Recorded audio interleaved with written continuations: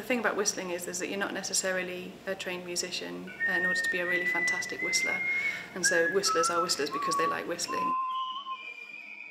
The Whistling Orchestra of Philadelphia is an opportunity to bring individuals from all across the city together who all love to whistle. 1, 2, 3, 4.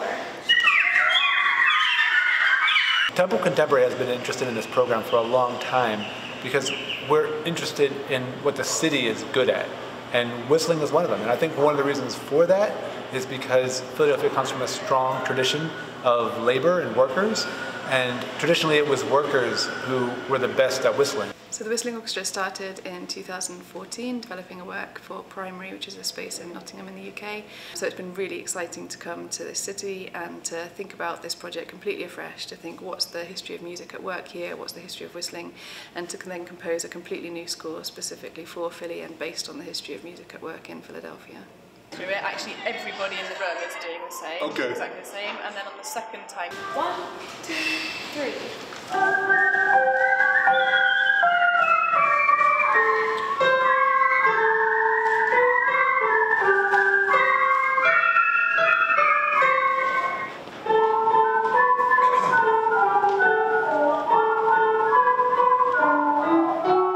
Once I started researching whistling and thinking about it though, I suddenly realised actually lots of people are whistling, we're just not necessarily thinking about it. When I was younger, my mom used to whistle for us like on the blocks or in the supermarket instead of calling our name. I didn't think like knowing how to whistle from like first grade would be so beneficial. Sometimes I do it mindlessly, not even whistling a tune. I whistle all the time, and my father used to whistle. I've been in choirs from early age to now. And I kind of tend to, when I rehearse my choir pieces, I tend to whistle them.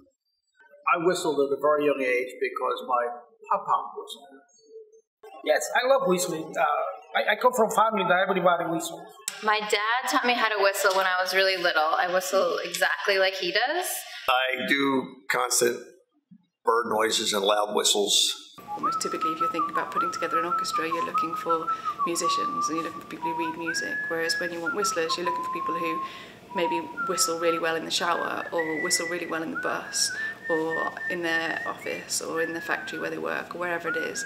And so we really wanted to think about alternative ways of doing a call out, which wasn't your kind of typical art crowd, wasn't your typical music crowd, but it was just a kind of general, let's just try and get the word out in Philly and find these whistlers wherever they might be. My name is Michael Gorell. I'm from West Philadelphia. And right now, well, I was an engineer for about 30 years, but I'm a caseworker at the welfare office now. My name is Jim Hummel. I am from Jenkintown, PA. I'm a florist. John F. Baynard, Jr. From a little place called Ackland, Zion Hill in Ackland. That's in southern Chester County. I'm retired school teacher. My name is Eladio Olivo.